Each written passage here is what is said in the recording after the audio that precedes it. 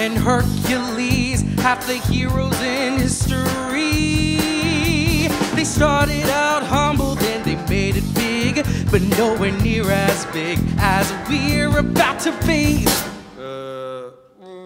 I've never heard of any of those guys you mentioned, but I do know what we lack. The tulip is the key to our reinvention. With the Semper Augustus, we'll have greatness, and we'll never look back.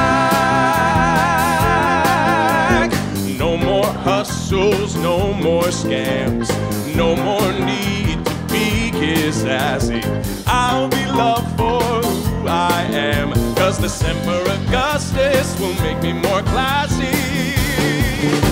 A tulip, the crowd goes berserk. I'll get to be a legend without having to work, and I'll have shapely nudes to show me gratitude in perpetuity. Oh, a greatness, once you bloom in me.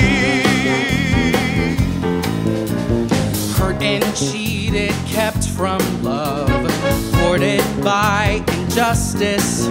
But the world will learn what I'm made of when I'm holding the trophy. The Semper Augustus, a tulip, my status will soar. They'll see me as a champion, they're equal or more, and we'll be wed once I earn some cred with my floral pedigree.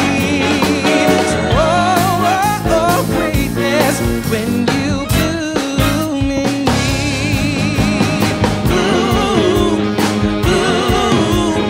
Bloom in me. For I found someone beautiful. When she touched me, I knew that my old life was dead, and to have someone beautiful, I would give up my shop and my mom and my bed. You know, I'm actually starting to think that I personally could be beautiful. And I'm starting to believe what you sing, heroic and beautiful. Just like one of those guys who you said did that thing. So this tulip is beautiful. Yes, and astoundingly valuable. So my Paulus will stand right beside us, our equal in status. He's richer than Midas, but cuter, and that is so beautiful. When we sell off that tulip, our woes will be done. For beauty and greatness are one. Nothing ventured, nothing gained. Time to change the way they see us. Greatness has been preordained for the ones with the flowers.